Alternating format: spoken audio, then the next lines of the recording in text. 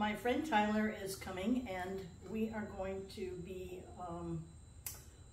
putting a 3,000 watt inverter in, but first we have to replace his breaker box. He has a single 30 amp power distribution center, and it's much easier to do a 3,000 watt inverter with a dual bus breaker box. So I bought this WFCO 8930/50. Now, Leisure went to this model breaker box in the 2016 and newer, or 2016 through 2019 Unity models. I'm not sure when they went to it on the Wonder models, but we're putting a 3,000 watt inverter on a 2018 Wonder Murphy bed, and he only has a 30 amp. So this is the 8930/50, and what that means is you have two separate bus bars. So you could actually wire this to be either just a single 30 or two hot legs for a 50 amp service. But we want to make this a true dual bus power distribution center or breaker box.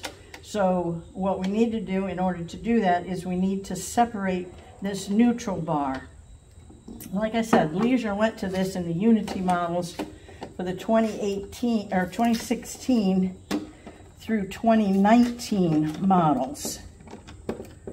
But then in 2020, they switched to a true dual bus breaker box. So they basically switched to this exact breaker box, but from the manufacturer, this neutral bar is already separated into two separate bars. So those breaker boxes are very hard to find and certainly more expensive. So I just ordered this 8930/50 from off of Amazon, and I'm just going to cut the neutral bar in two myself, and then it can be used as a true dual bus bar breaker box. So let me get this out of here. I got to take this wire off. Well, I can do it.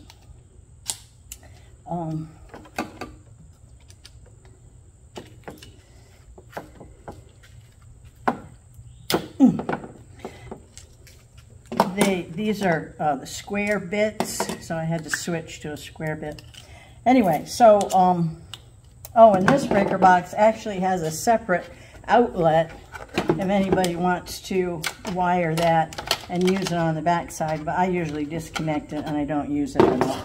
So let me get set up to cut this and I'll be right back. Okay, so I always just remove the two center screws between the two screw positions.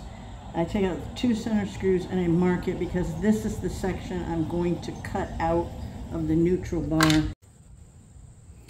Okay, so I'm going to cut out this section where the two screws were, and that's going to make the gap that I need, so I'll have two separate neutral bars.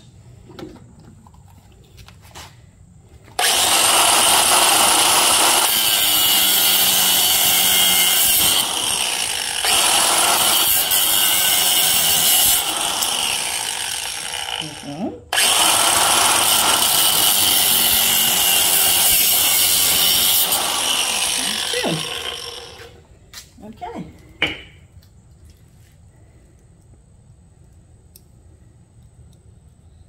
All right, that looks good. All right, so now we just come back over here and we've cut out our two neutral bars. So we put them back where they're supposed to go.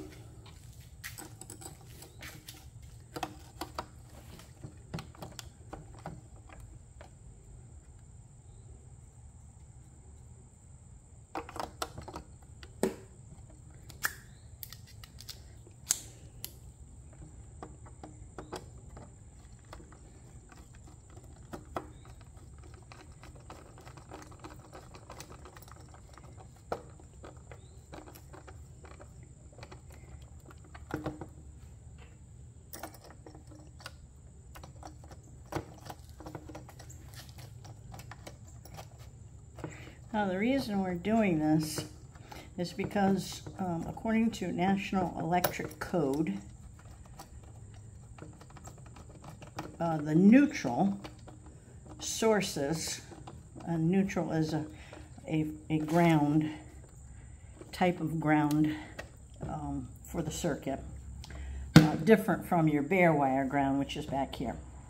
It says that the neutral sources to ground must stay the same. So one side we will make shore power or generator power. And shore power is natural earth ground. And generator power is chassis ground. So we're going to put the generator and shore power on this bus bar, and then on this bus bar and this neutral bar will be the inverted powered circuits. And the inverter is also chassis frame ground.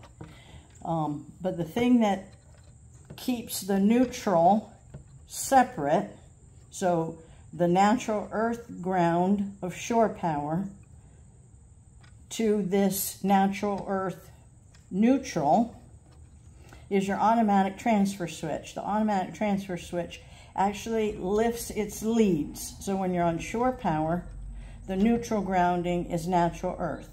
When it senses the generator is on, it switches to the generator. It lifts the leads to the generator and the neutral chassis grounded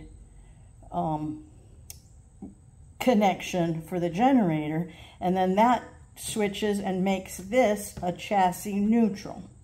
So the automatic transfer switch is what, from a National Electric Code perspective, keeps this safe as a safe, good electrical circuit. And then on the inverted side, it's always grounded to chassis. So this neutral will always be grounded to the chassis frame. So that's why you want to keep your inverted bus bar and neutral separate from your shore generator bus bar neutral, because your automatic transfer switch is managing the neutral connection. So that keeps this safe, and then the inverter is always the same with chassis. So that's why you want to keep your chassis circuit separate, the neutral wire. So these always stay the same, grounded to the frame. They don't get mixed. You never want to mix them. That's the National Electric Code requires that they stay separated and that they're managed by a device like an automatic transfer switch. Your inverter also has an automatic transfer switch. So when it's passing through shore power, it also has the same kind of leads, connections. So when it's passing through shore power, its automatic transfer switch keeps the neutral grounded with the shore power ground. And when the shore power or the generator power is gone, then the automatic transfer switch switches to the battery power, which is chassis frame. So the automatic transfer switch within the inverter keeps this bus safe.